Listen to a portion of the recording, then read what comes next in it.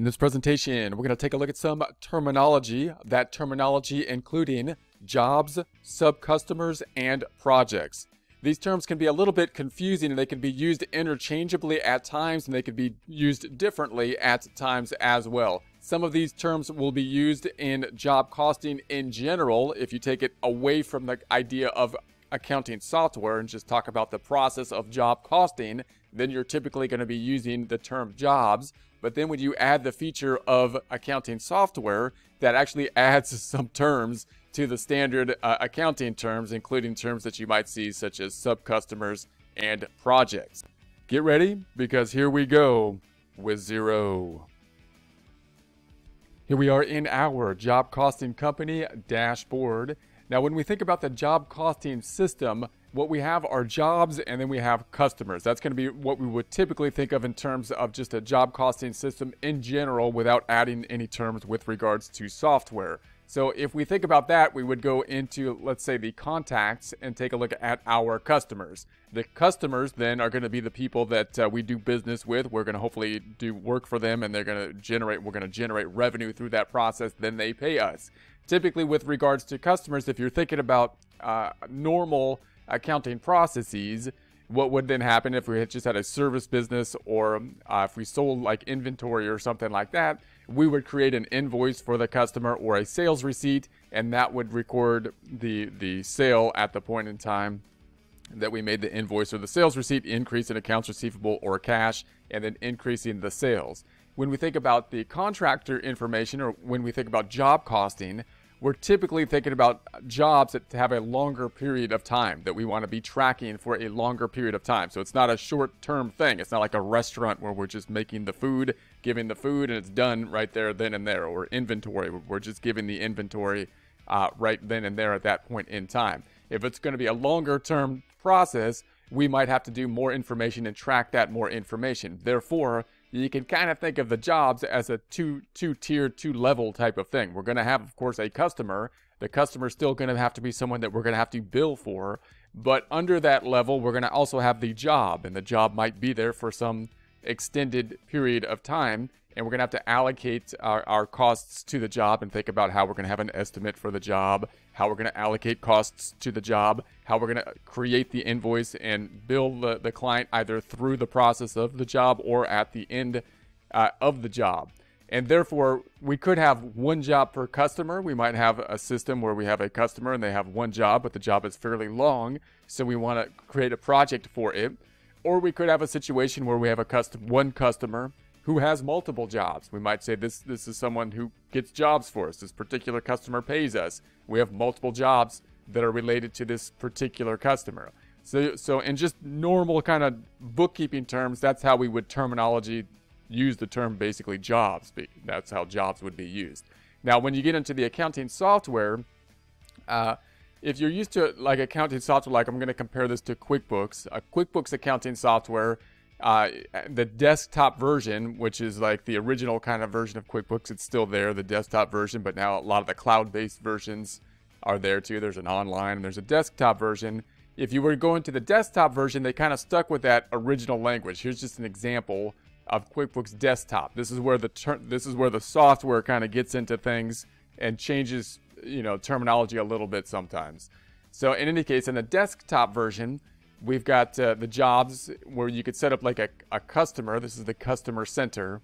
And then you could set up a job, which is going to be sub to the customer, which is what you would kind of imagine it to be. The job's going to be a sub-unit to the customer. It's going to be kind of related to the customer. So when you create a new customer or job, you can either say, I want a new customer or a new job. If you're going to create a new job, then it'll be by definition, typically, it's subordinate to a particular customer. You can have multiple jobs related to one customer. That would be the traditional way that you would see it. Now, when QuickBooks went to QuickBooks Online, they used pretty much the same feature of this sub-customer, but then they called it this job feature, but then they called it a sub-customer. So if you hear the term sub-customer in the sense of a job costing system, they're basically talking about a job. If you're using it as a job costing system, they're basically talking about a job. So that would be a similar feature. So you may hear that terminology. You're going to hear jobs. Anyone who's in just general job costing system will typically use the term jobs, and then people that work with particular softwares might use terms like a sub-customer. So that's going to be a sub-customer. And then both QuickBooks Online and Xero now have this projects feature. And the projects feature, when you're thinking about it in terms of a job costing system, is really, again, basically the jobs. This is where we're going to be tracking the detail, the information for the jobs. From a software standpoint, this is my interpretation of it, from a software standpoint, the projects have more functionality than the typical jobs that were in the old system in QuickBooks Desktop or in the sub-customers in the QuickBooks Online, and therefore we have a new term to call them projects. But in essence, you're thinking about them in a similar fashion with regards to a job cost system. We're going to set up a project. The project will be basically a subordinate to a customer for us, and then we can track that project in a longer term fashion within the project. So you can see how those three terms, jobs, sub-customers, projects, can kind of be used interchangeably to some degree within our accounting system, our accounting process. But you also want to know what the differences are in terms of which software is going to be using which term, and also the slight differences in functionality from software to software between projects and jobs. With the online software, the projects typically being the items that have more functionality, and therefore it being indicated by having a new term, which is going to be the projects used. Now we're going to set up a customer and jobs related to it. So we're in the contacts area, we're in the customers section. So remember that Xero will call things by contacts and then customers, depending in essence on how they're going to be used. We're going to set up one customer, and then the jobs will be tied to that one customer. So we'll show that we can have multiple jobs that will be applied to the same customer. So we're going to then say that we're going to add the contacts. We're going to add contact here. The name we're just going to call customer one, customer one. Yeah, very creative name. Primary person, customer, last name, one. And so we're not going to have any email address. So it's obviously a generic customer here. So we're going to go ahead and save customer one. Customer one has then been saved. Then we're going to go into the projects. We're going to add our 3 projects, just basically labeling them by number. Job 14, 15, and 16, I believe, are the numbers that we're going to have. So I'm going to go into the projects drop-down. I'm going to go into all projects. That'll take us into the project view screen.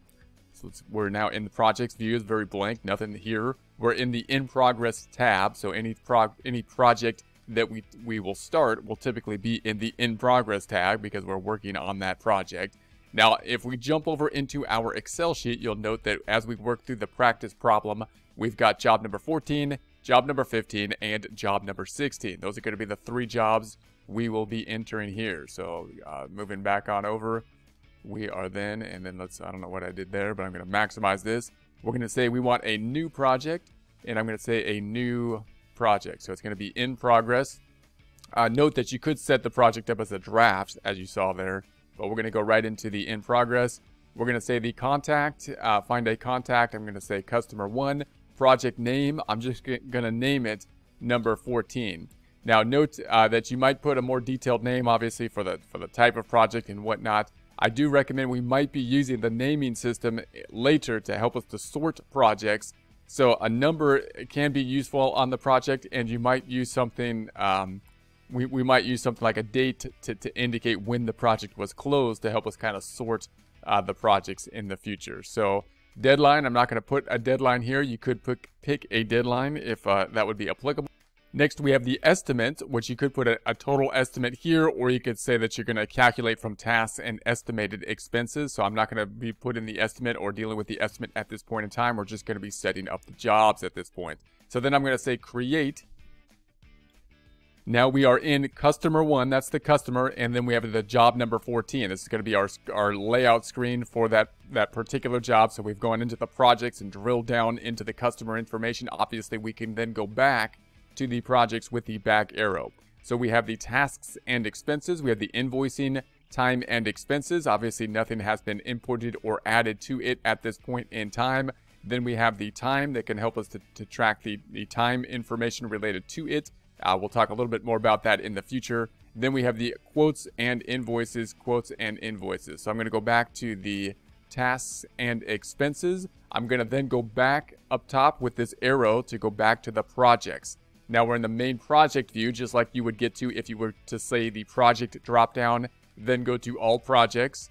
That takes us to the in progress section, the in progress tab.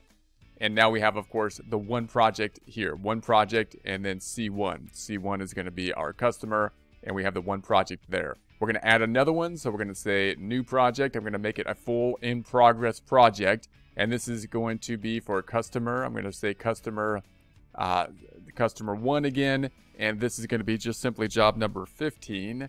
No due date, not going to be dealing with any estimate, and create. So now we're going to have another job that should be showing up that takes us into the job. So here's the customer, here's the actual job or project related to it. We're in the tasks and expenses. Not much activity given the fact that we just opened it up. Let's go back and we'll do this one more time for job number 16.